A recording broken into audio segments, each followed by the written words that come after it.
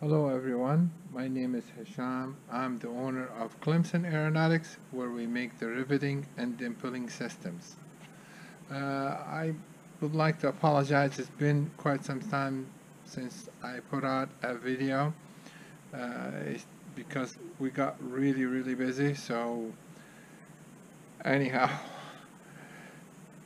the reason for this video is because I've had a lot of questions from fellow pilots and builders that indicates to me that there is a lot of people that misunderstand some things about riveting, and this is essentially what you're doing, is you're riveting this airplane together. That's the main component, is the airframe. Then you attach everything to that. So that is the most important thing right now to you. So we need to have a clear understanding and maybe a little bit of background about riveting so we can proceed with building our airplanes comfortably and with knowledge. The basic principle of riveting is written in the manuals, and that this manual right here was my airframe manual during my AMP course at Greenville Technical College. It's made by Jepson, and it's of course very detailed, but I will tell you the part that you need to know as an aircraft builder is here in the Van's manual. So I am not going to refer to this manual because you might not have it. So we'll talk from Van's manual. In Van's manual, chapter 5, page 4, it sums it up to you in the 4th paragraph here, which basically tells you how a designer pick certain length rivet to go in a certain place. Luckily, we don't have to do that most of the time. Put about 2 or 3 red lines under most of the time, and we'll find out why later on. So the engineer picked the size of the rivet. Let's say it's a number 4 rivet or number 3 rivet. He already decided on the diameter of the rivet, and he already decided on the length. So it's a 3-3 or a 3-3.5. They already made that decision, and they send you the kit and they send you the rivets. So we're gonna deal with this situation now from that standpoint, is that you have a kit and you have the rivet, and you just have to rivet that, squeeze that rivet and create that shop head that's gonna hold these parts together. As a review, in the manual it says the part that's sticking out from the material that need to be squeezed is usually 1.5 times the diameter in length. So if the diameter is 0.094, the part that's sticking out is 1.5 times that. So I have to create a shop head, and also this shop head after I squeeze it, it has to be in diameter 1.5 times the diameter, and in height half the diameter. So the numbers are colliding here, and it gets confusing, but you need to kind of take a deep breath and keep that in mind and digest that point. 1.5 and half plays a big role in that equation. Now, before we continue into this subject, we need to understand what happens when you squeeze a rivet. We will assume this is the shank of the rivet, and you're going to squeeze it from here. This rivet is sitting in a hole. When you squeeze it, the whole thing gets bigger in diameter. It expands in the diameter part of it, and it gets shorter in length. Even the part that's inside the hole, till that material that's expanding meets the wall of the skin from the inside of the wall of the hole, and that stops it from expanding right there. Then the rest of the stem gets larger here and creates the shop head. So when you compress the stem, the whole thing expands till it reaches the diameter of the hole, and that portion stops expanding, and the part that's sticking out continues to expand to create the shop head. And now, in the case of a rivet like this one, which is a 3-3.5, when you squeeze it,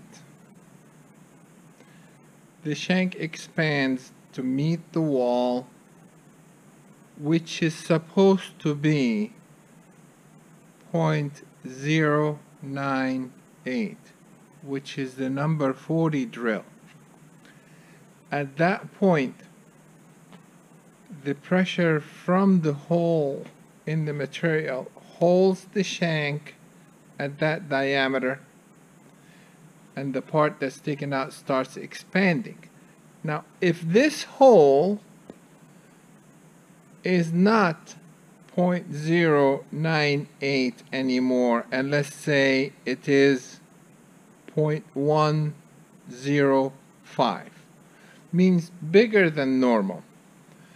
That means that as you're compressing, the whole thing gets shorter till the diameter of the rivet reaches the 0.105 first.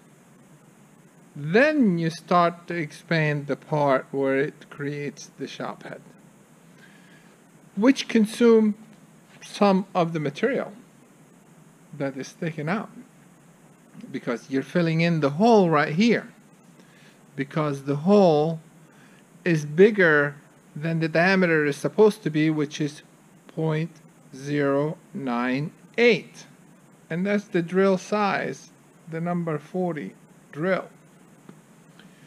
Which brings us to a very important point that I want to make, that, and I have seen a gentleman, I have seen two kinds of people. One is using that tool, which is called Easy Burr, and that tool is supposed to chamfer when you're going in, cross over to the other side. When you're going out, it chamfers the back side. So he found that to be really easy, because you put it in a drill and you go chamfer this side, and when you push it on the other side, then pull it back, it chamfers the other side, so he doesn't have to go to the other side in a separate operation. This tool, it keeps cutting as it's turning, going through the hole. So if your hole is 0.098, by the time it crosses to the other side of the skin, now it took, let's say, only took 1,000 off of the wall. So that means that the diameter of the hole now is 0.100. Then on the way back, when he pulls it out, let's say it will only take a couple of more thousands. So now you are at 0.102.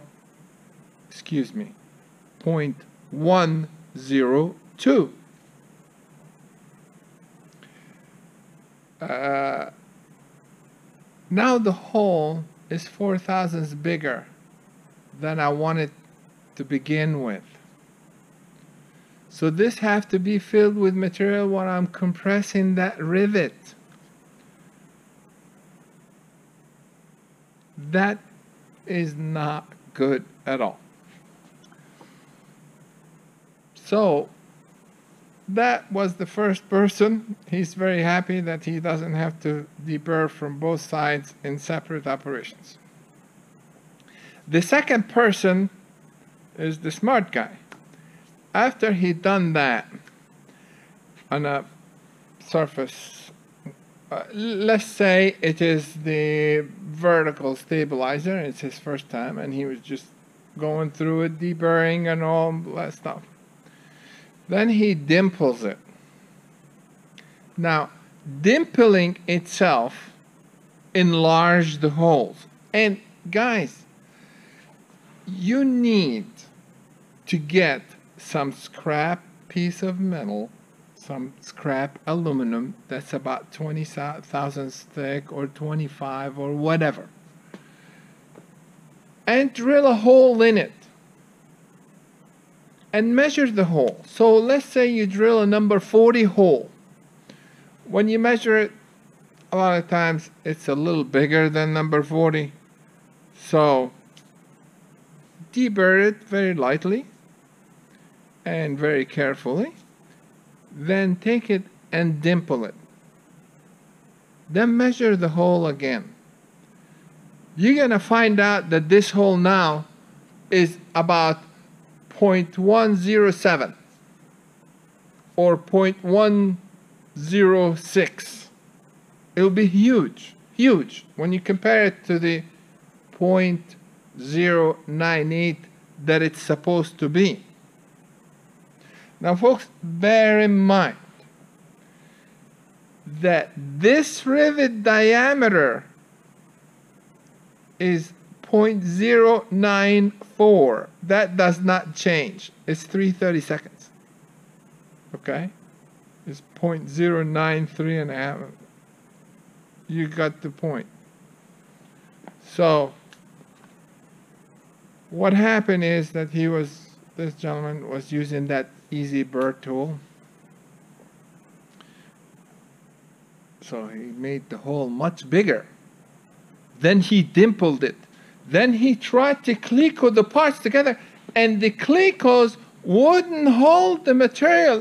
He just set it in and it just falls right out, because the hole now is so big after dimpling, it's not even holding the clecos. So he got on Vans Air Force to ask people what to do. And I really don't want to discuss what to do in this case, because I am no authority on that. If it was up to me, throw away the skin, buy a new one, and don't do this again. Because his skin, from what I recall, and I really don't remember exactly what it was, but I think it was like 0.113 or 0.114. It was just a huge hole. Now imagine this gentleman try a rivet it with this rivet, the number 3 rivet. How is he gonna do that? Even with the hole being so big, how are you gonna create a shop head big enough to hold these two pieces together? I mean, can you imagine that, and just going in and flying it at 200 miles an hour? Folks, please be careful with these things. This is very critical. And the part that you are working on right now, if you're watching this video, you're probably working on the empennage. Now, let me give you a little bit of idea how critical this is. Have you guys heard about rocket airplanes that they make out of, I think it's like RV-6. They modify it and put like a 300 horsepower engine, and they go really fast with it. I guess it's like 230 miles an hour or 240 miles an hour. Some people out there, I've seen one that put a turbine engine on it. To do this, and you can look it up, they have to beef up the tail. Why? Because there is a lot of stress in that area of the airplane. The tail is very thin, and you're going very fast. To go faster, you have to make it stronger. So I think in that rocket conversion, and you can Google that and read a little bit about it. It's very interesting, really.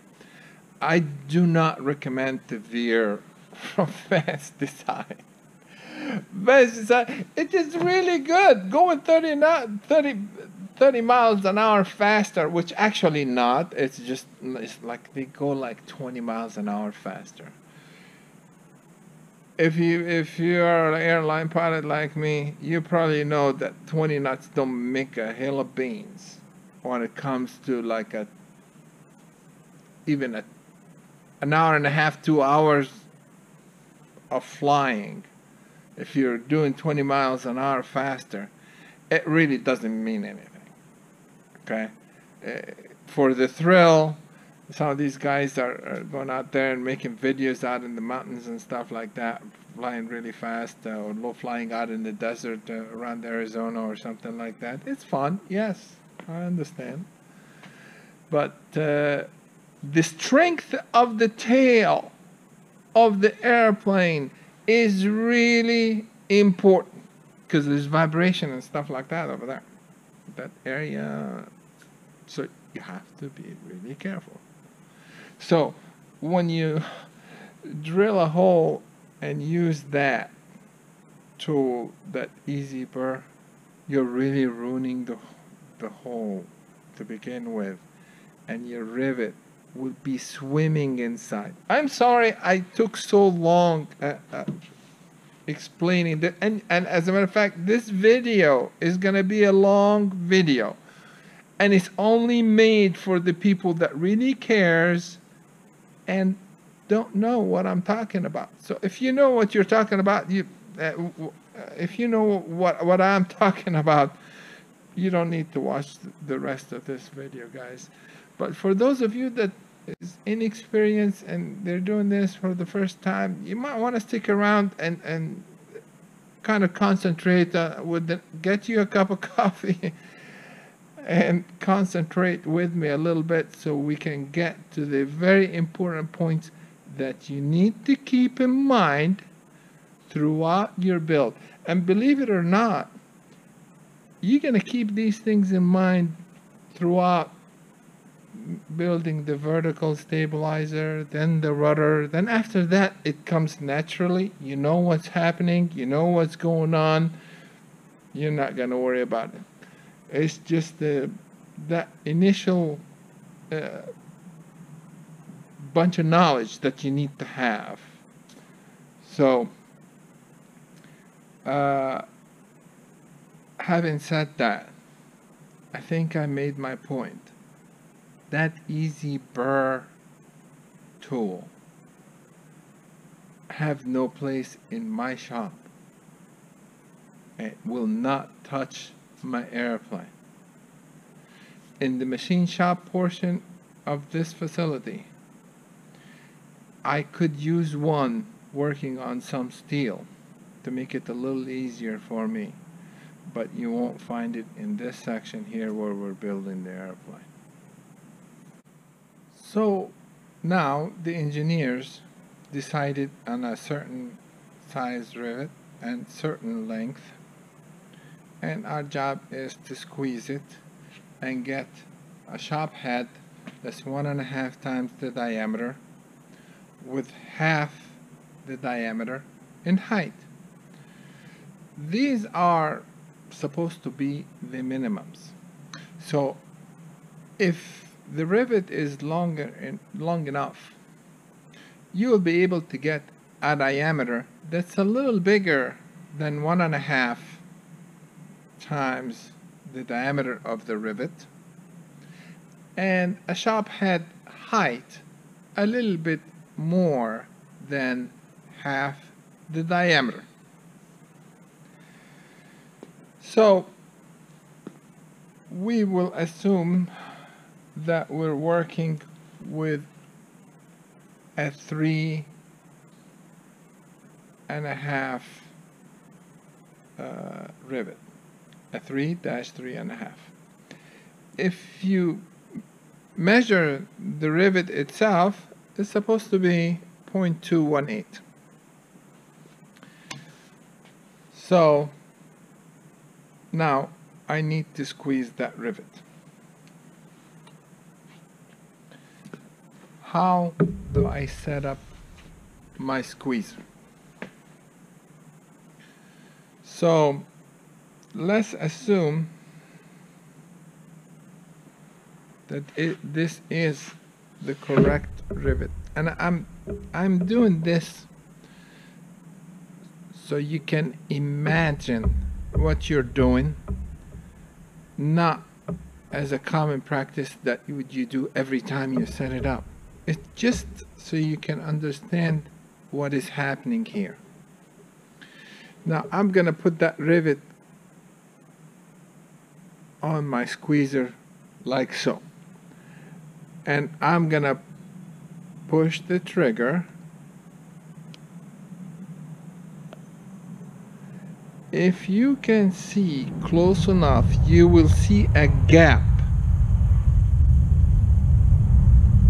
I haven't been able to squeeze the rivet because the pin of the squeezer is not going far enough. So I am going to turn that knob or that pin till it doesn't turn anymore while I'm squeezing. Now it's touching. Okay?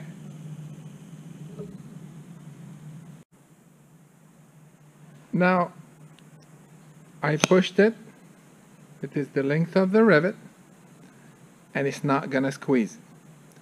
How far do I want to move the pin out of the squeezer so next time I pull this trigger, it squeezes it to the right length? Now, the thread inside this squeezer here is 32 threads per inch. That means that every time I turn that pin, it goes in or out 1/32 of an inch. So I need that pin to extend a little bit longer. But by how much? The numbers that they tell us scientifically here in this book right here, that the shop head is going to be half of the diameter. But to begin with, it was 1.5 times the diameter. That means I want this to go up till only half of the diameter left. So I need to move up the full length of one diameter. Now the diameter of this rivet is 3/32, which is, let's say, 0.094. 3 turns. So now, if I push this up and I have a mark on the flat here, I am going to turn it 3 times. This is 1. This is 2. This is 3. So now, when I put this on the rivet and push the trigger, it should squeeze it to the correct diameter and height of the shop head. One more part of the equation that is missing, which is the flex on the yoke itself. When you push it, the yoke will flex, and you can actually see it in this one. So how much does it flex? We don't know. So what happened is, as an initial setup, I would do what I just did. I would have a rivet and I would put it and turn till it stops.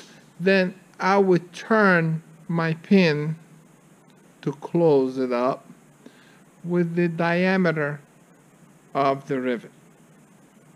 Whether it's a number 4 or number 3, it's the same thing. So I closed it up, and my first rivet, I will squeeze it. It's not going to give me the correct shop head because of the flex here. Then I use my caliper and check the diameter of the head. Now, what size is the head supposed to be? We said it's 1.5 times the diameter. Now, the diameter of the rivet, roughly 0.094.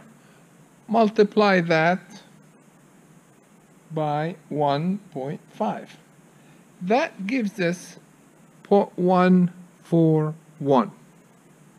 Now, if I check this rivet, the rivet head, the shop head, and it is 0.136. So it's not big enough. Now, of course, if you use the gauge, you're not gonna know how much it is.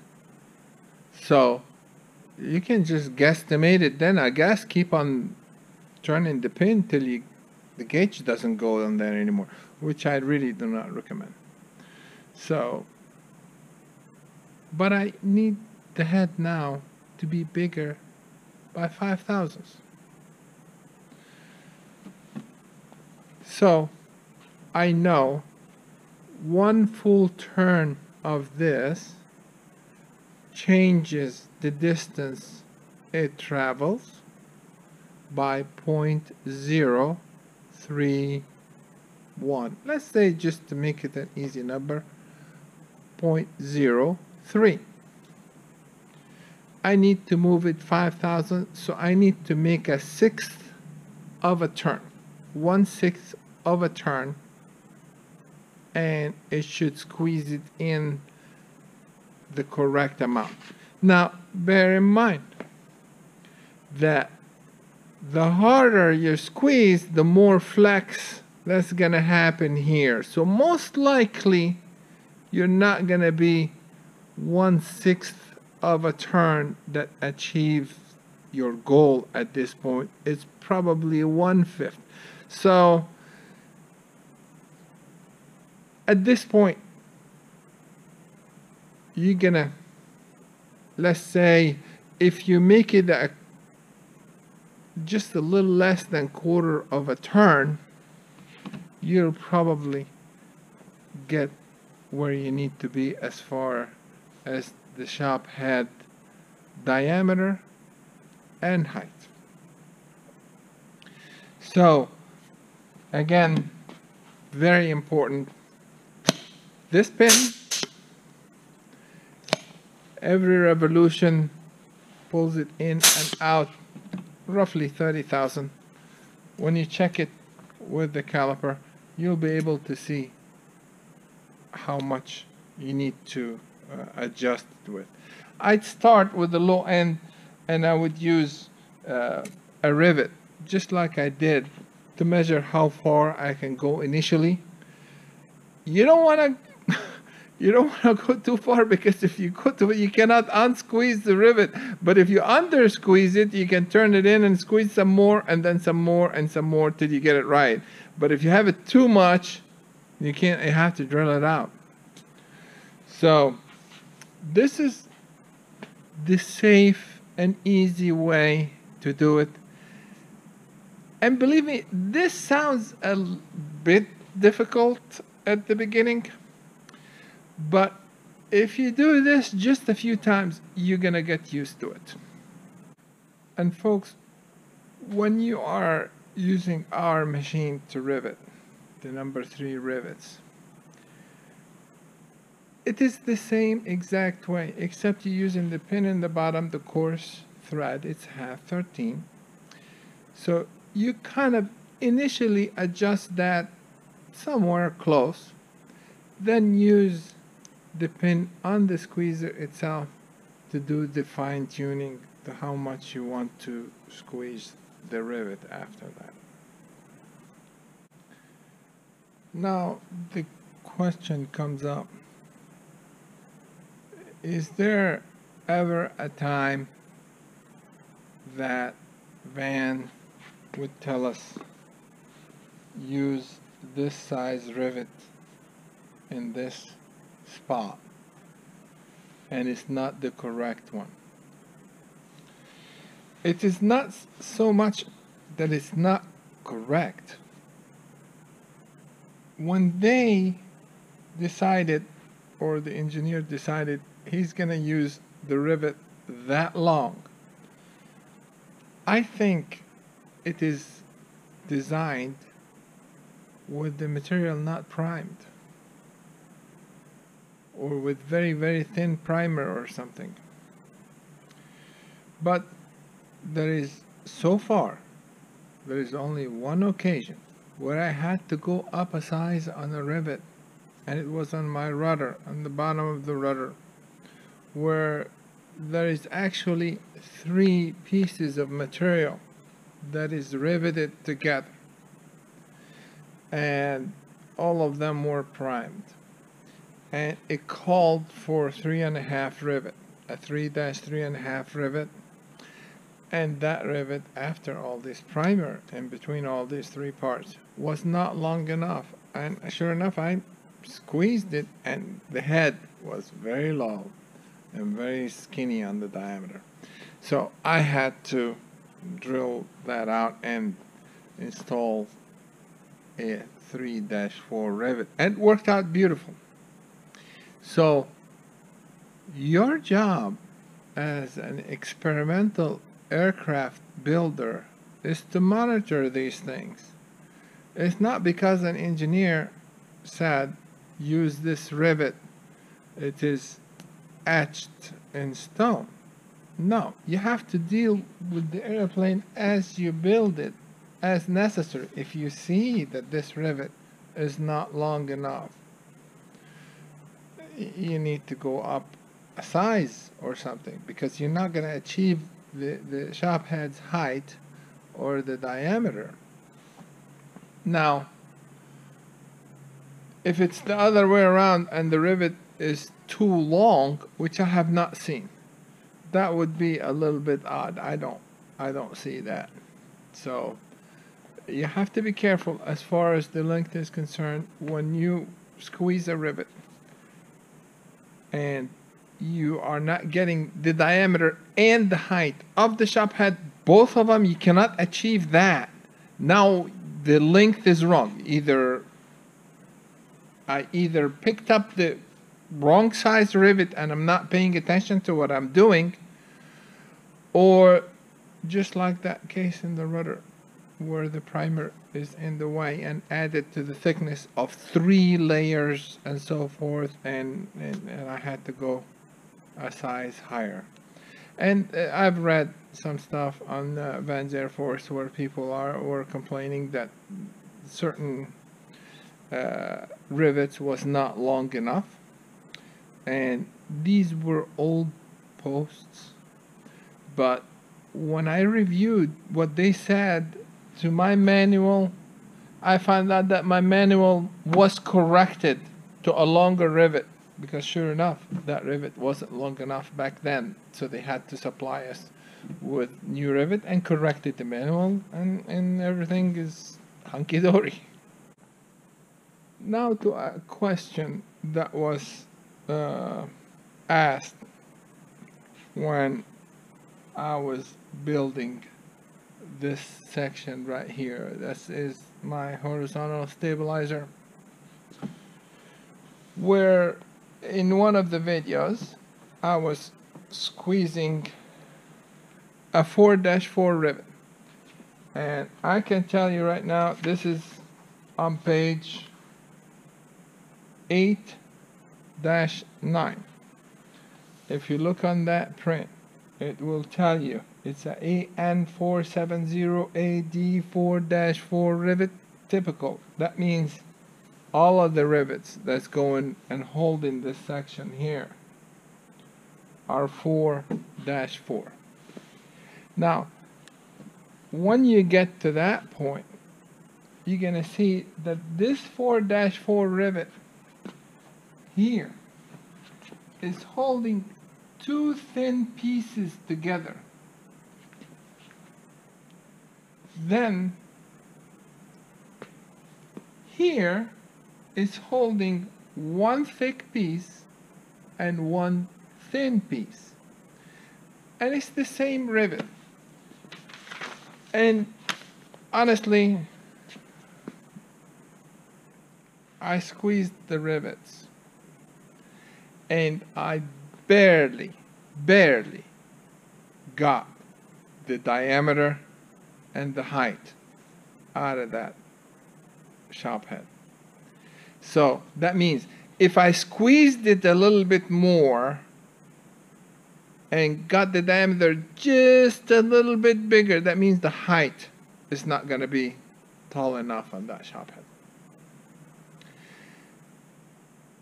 So you have to be careful.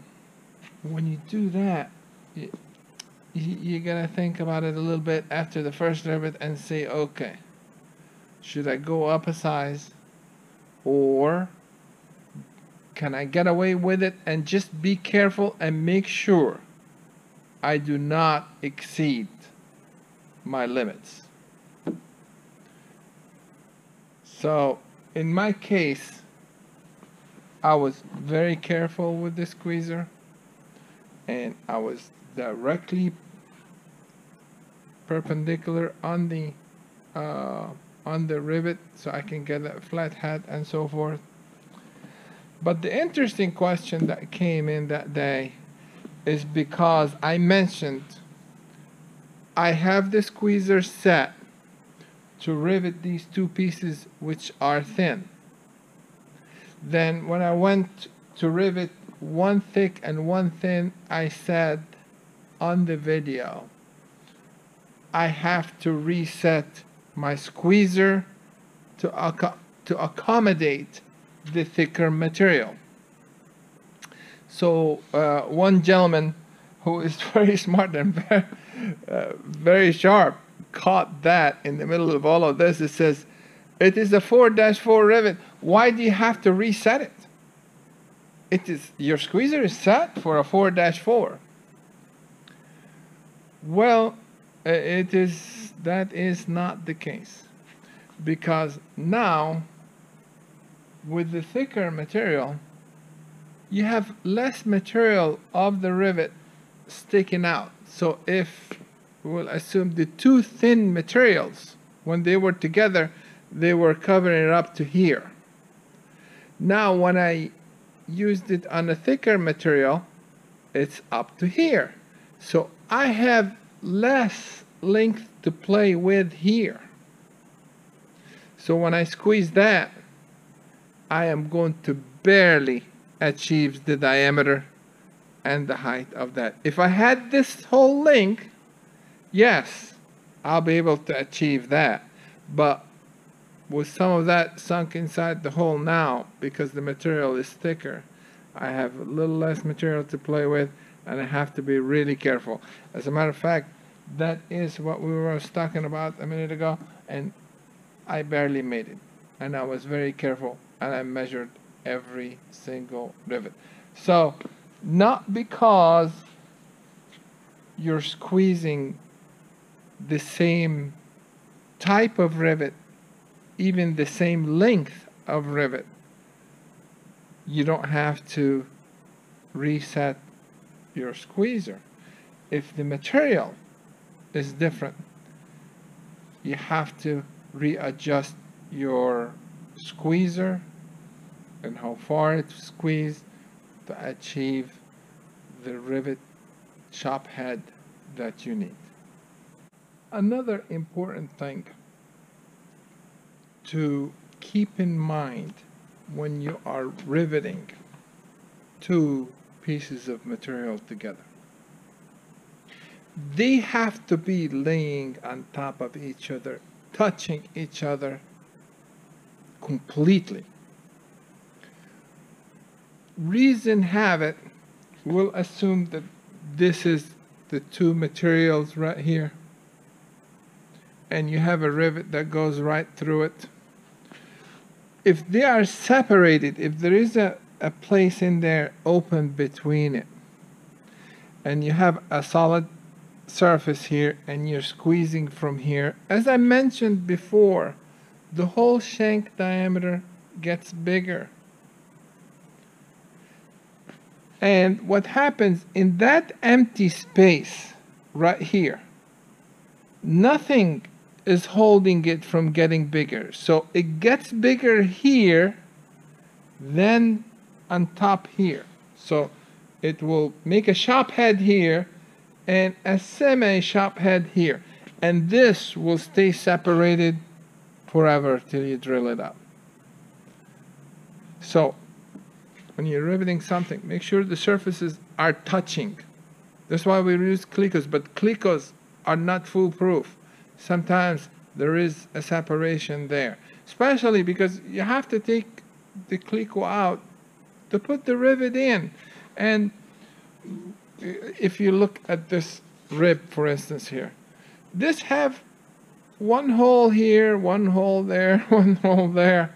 Now, if you're holding this with a clico, and this one with a clico, and this one with a clico, so you take the clico out of this one, the top one, so you can put a rivet in there.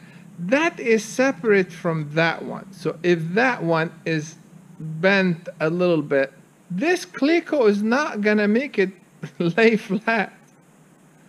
So before you rivet it, you have to make sure that it is laying flat. It's not laying flat, you're gonna have to take it out and do something. And you need to check that before you start riveting, because if you rivet all three of those and this one doesn't lay flat, now you have a problem.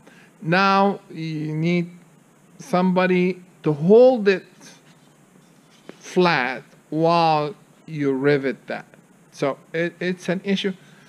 Before you start riveting, make sure that the surfaces are laying flush, flat with each other.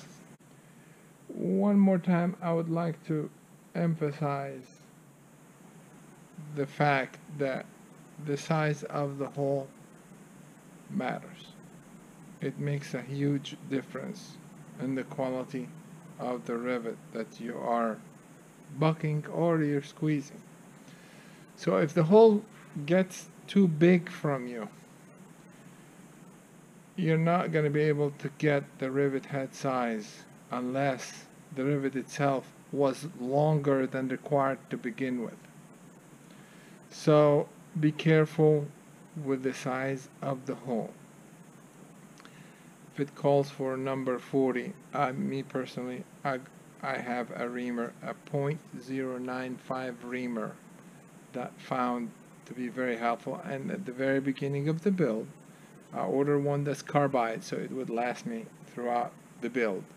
So when I drill the hole, or I have an existing hole that's a 3/32, that reamer is just a little over 1,000 bigger than that hole, which is enough to clear the hole when I am dimpling that skin. So when it starts at .095 and dimple it, I wind up with a hole that's .101 or .102 max. Now that's a decent size hole to work with. So having said that, be careful while you're dimpling and while you're final drilling or match drilling. Be really careful. Use a caliper to kind of forecast what you're getting into. It's you can buy this for 20 bucks from Harbor Freight or something, and it's very accurate. It's not bad at all. And to be able to see what's happening when you do final drilling and when you dimple, especially after, I advise you, please measure the holes after you do the first dimple. If you're dimpling a skin, you set up, you dimple the skin, you want to look at the quality of the dimple, and you want to measure it to see what size hole that you got from that dimple. Folks, I have been talking to you as a friend. That's why it took so long. I wanted to make sure that I deliver this message clearly. And if I went a little bit too fast with the numbers, you might want to see the video again. Kind of study these numbers, because this is, and I intentionally use the numbers that you are going to be using. So you need to keep those in the back of your mind. I'm sorry I took so long explaining this. I hope it benefits someone out there. And for those of you who have purchased our riveting and dimpling systems, I hope it made a difference. I'm sure it did. It did make a lot of difference in people's lives and how fast they can achieve their goal in building the airplane, and how beautiful it is because of the consistency of the dimple and the riveting, especially on the stiffeners and so forth. It gives you a beautiful surface on any surface that you rivet or you dimple. And thank you very much for watching, and we'll see you next time.